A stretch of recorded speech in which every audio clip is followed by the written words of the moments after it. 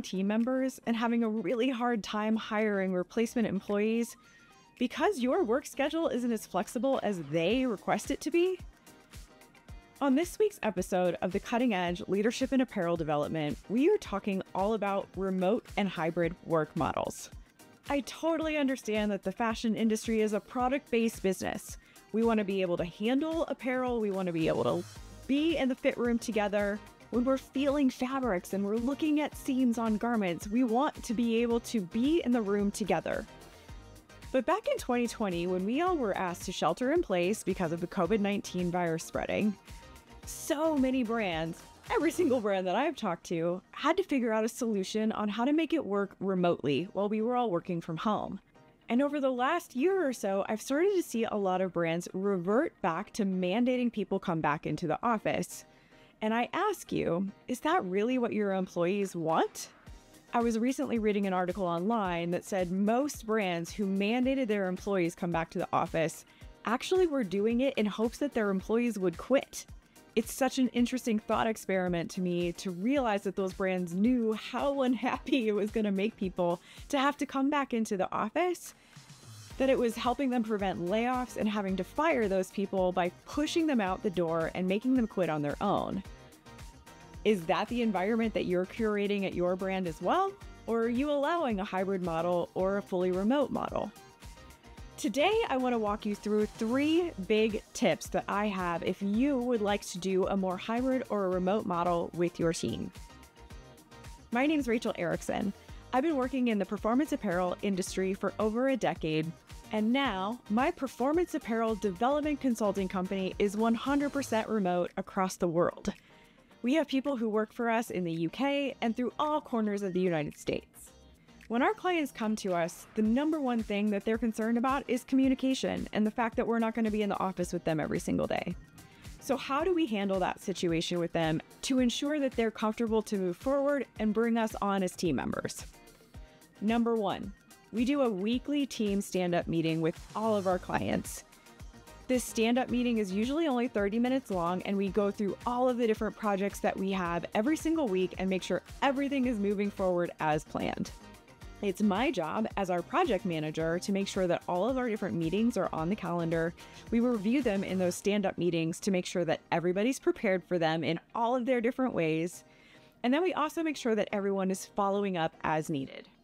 You'd be surprised what you can get done in just 30 minutes every single week.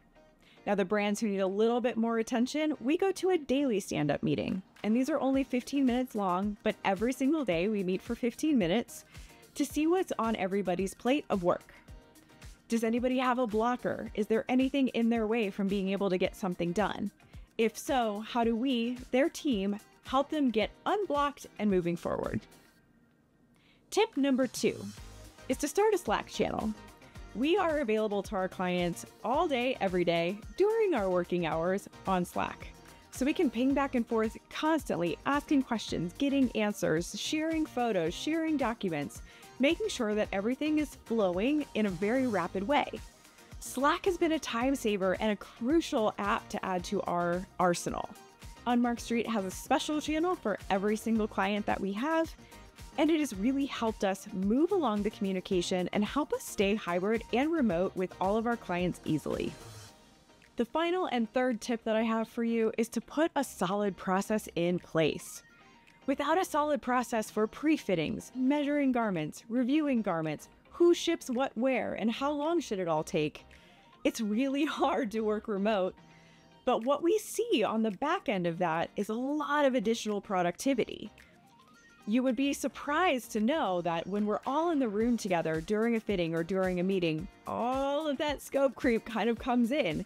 We start to see people having different conversations during the meeting. We start to see people not paying attention over there. We start to see people bringing up things that maybe aren't pertinent to what's actually happening in the room. But when we work remote and we have a solid pre-fittings, we have a solid wear testing schedule, and we know exactly who is doing what when, we see immense returns on productivity from us and our teams. Our clients are getting through fittings faster. We're actually doing less rounds of protos for all of our clients because the fittings are actually a lot more accurate when we focus this way. And the results we've seen have been highly impressive.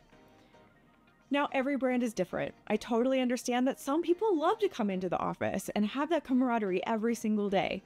There's a lot about team building, and there's a lot about personal relationships that get built when you're in the room with someone every single day. But if having a policy like that is actually driving more people away from your company, maybe it's time to consider what it could look like to be more remote or more hybrid.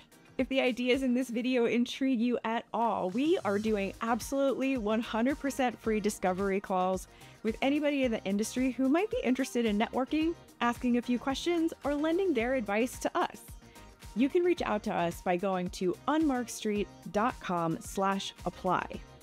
Put your information into our open client application, and we'll get back to you with next steps soon.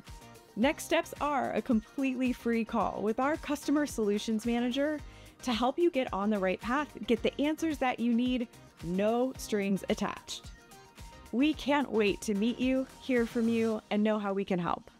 In the meantime, I'd love for you to like and subscribe this video here on YouTube. It means the world to us that our community is growing over here, and more subscriptions means that we get to get more videos out to you over time.